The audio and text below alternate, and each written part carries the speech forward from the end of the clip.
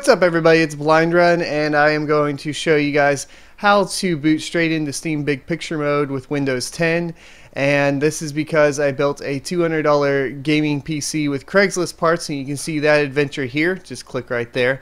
And I just wanted to go ahead and convert it into basically an in-home streaming box or a Steam OS box, but still have the versatility of Windows if I want to use Windows as well. And then also it can play some games like Rocket League at 60 FPS and other things like that just fine. So it does kind of trump some of the capabilities of just my Shield tablet. And I have multiple televisions in my house, so I figure that'd be nice. We'll just have to figure out where it decides to live, in the living room, family room, or bedroom, depending on where I feel like it's most useful. Now the other thing is I will be using the new Xbox One wireless adapter with it, and so I just didn't want to have to always be having to plug in a mouse and keyboard to navigate Windows, and I wanted to just go straight into the Steam OS, and that's why we did it. Enjoy.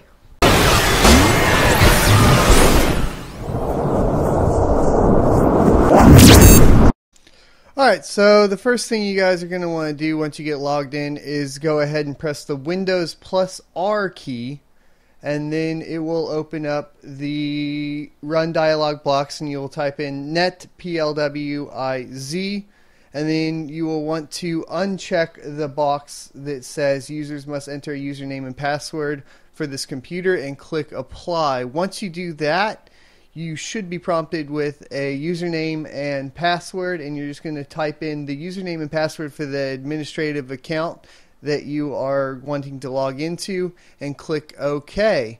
Once you're done with that, you'll be good to go, and now you're going to want to pop into your startup programs. You can just type in startup on the search box, and then you can see that you have the Steam Bootstrap. You'll want to disable the standard one because you're going to want to hop into, after that, your startups folder and navigate to that, which will be under your users blind run or username, with the administrator account, and so on and so forth.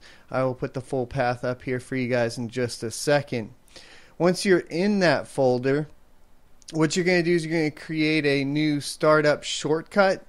And so you're going to right click and click create new, and then if you look in mine, I already have it here, but I'll open this up. You're going to want to configure this and type in the path to your Steam executable with the modifier at the end, which I will put up for you guys as well so you can check that out, and then click OK. Once you've done that, you're good to go, and you can just go ahead and make sure it's enabled in your startup programs and under Task Manager, and then restart the computer. Now, my reboot's a little long here, but I'll speed it up and you guys can see the final results. Thanks for watching. Be sure to like, comment, and subscribe. And once again, this is Blind Run signing the fudge out.